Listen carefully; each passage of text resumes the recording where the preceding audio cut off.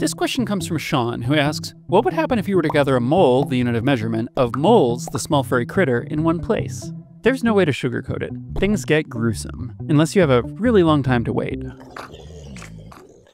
First, some definitions. A mole is a unit. It's not a typical unit, though. It's really just a number, like dozen or billion. If you have a mole of something, it means that you have 602 sextillion, 214 quintillion, 129 quadrillion of them, which is usually written 6.022 times 10 to the 23rd.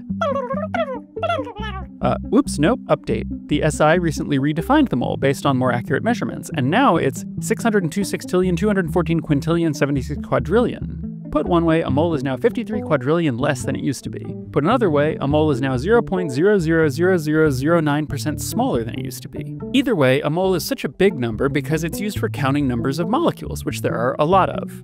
One mole is, by design, close to the number of atoms in a gram of hydrogen. It's also, totally by chance, a decent ballpark guess for the number of grains of sand on Earth. A mole is also a type of small burrowing mammal. There are a handful of types of moles, and some of them are horrifying. I mean, delightful. So what would a mole of moles, 602 sextillion, 214 quintillion, 76 quadrillion furry mammals, look like? First, let's start by trying to do a wild approximation. That's the kind of calculation where 10, 1, and 0.1 are all close enough that we can consider them to be basically the same number. Let's say I can pick up a mole, the animal, and throw it. I've never tried this, but I assume I can.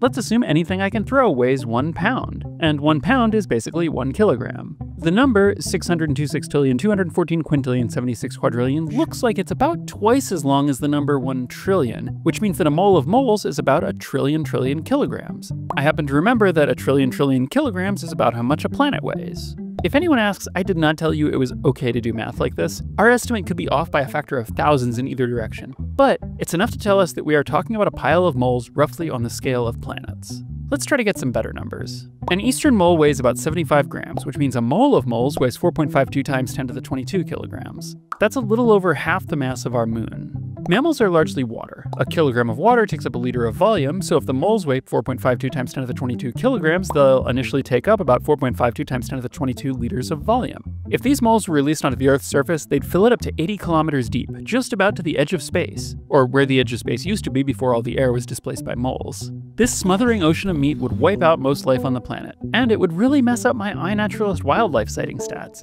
So doing this on Earth is not a good option. Instead, let's gather the moles in interplanetary space. Gravitational attraction pulls them together into a sphere. Meat, being mostly water, doesn't compress very well, so we end up with a mole planet that's a bit larger than the moon. The mole planet is larger than the moon even though it weighs around half as much, since water is much less dense than rock, which you can demonstrate by throwing a rock into the water, or noticing that the ocean stays on top of the Earth's surface. The mole planet has surface gravity about 1/16 as strong as Earth's. That's similar to that of Pluto. Throughout the majority of the planet's interior, the pressure is over 100 megapascals, which is enough to kill all bacteria, leaving no microorganisms to devour the mole tissues. The mole bodies gradually break down into kerogen, a mush of organic matter, which would, if the planet were hotter, eventually form oil. The mole bodies form a literal fur coat, which insulates the interior of the planet and slows the loss of heat to space. Convection in the liquid interior means that plumes of hot meat and bubbles of trapped gases like methane, along with the air from the lungs of the poor deceased moles, periodically rise through the mole crust and erupt volcanically from the surface, a geyser of death blasting mole bodies free of the planet. I told you this would be gruesome. Eventually, after centuries or millennia of turmoil, the planet calms and cools enough that it begins to freeze all the way through. All told, this is a pretty bleak picture. Let's try an alternate approach. I don't have reliable numbers for the global mole population, but we'll take a shot in the dark and estimate that there are at least a few dozen mice, rats, voles, and other small mammals for every human on Earth.